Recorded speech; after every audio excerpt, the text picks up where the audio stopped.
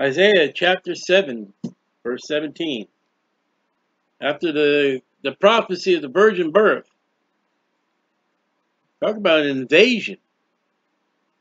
The Lord shall bring upon thee and upon thy people, Jews.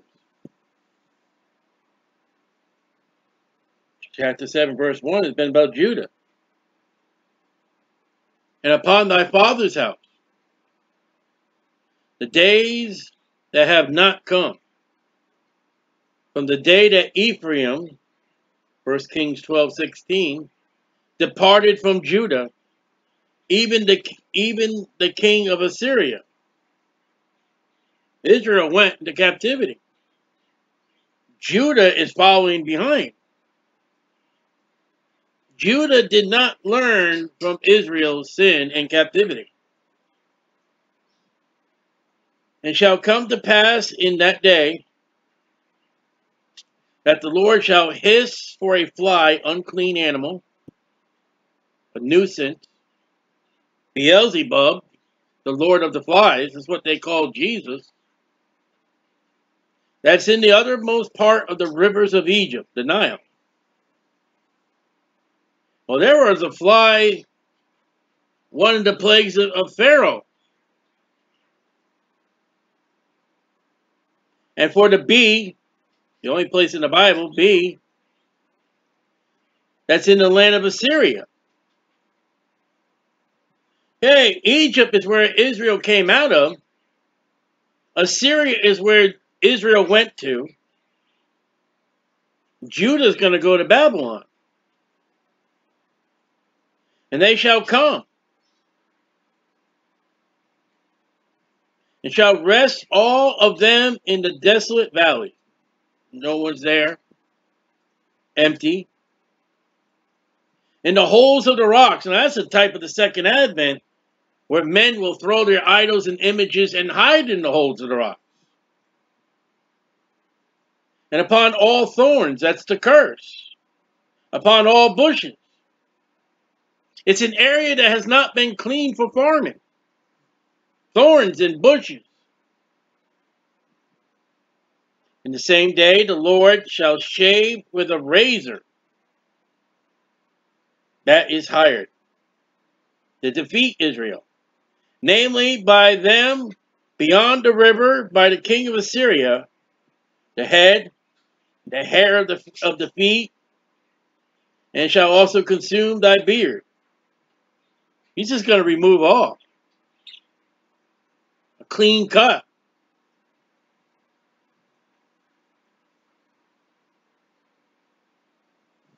David's men were embarrassed by the enemy. Well, that way they became the enemy. David sent ambassadors to a son of whose father had died, and they shaved half off their beards. And the beard for the Israelites, I mean, that was a man's token of honor.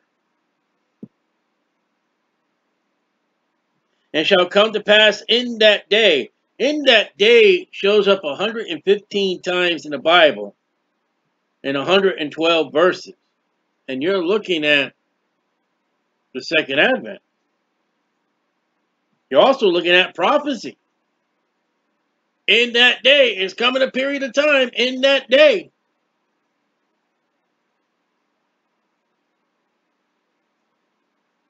That a man shall nourish a young cow and 2 sheep. And shall come to pass for the abundance of milk, this will be the millennium, that they shall give he shall eat butter. Butter is plain and simple.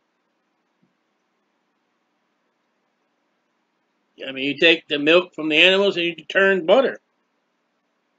For butter and honey. Honey's just found out Jonathan's coming back from battle and there's just honey dripping from a tree.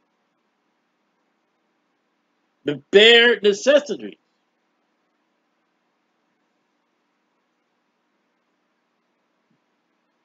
Shall everyone eat that is left in the land after the invasion.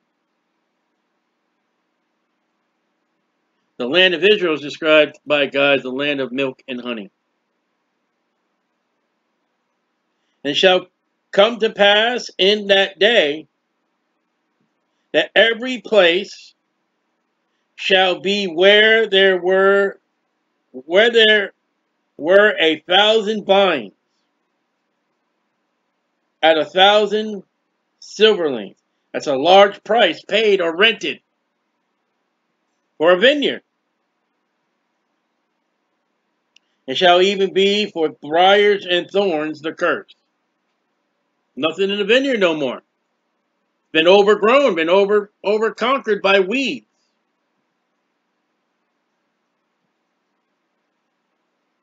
This is the result of the judgment of God upon people who won't do right.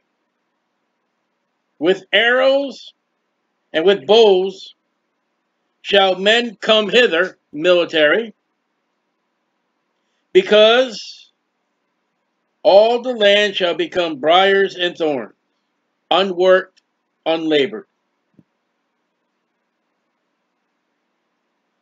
Wherever man puts a shovel or a tool to the ground, weeds will grow. When you go out in the forest, you go out in the woods, you go where man has not been, and you look at the ground, the forest ground, the woods ground, there's no weeds.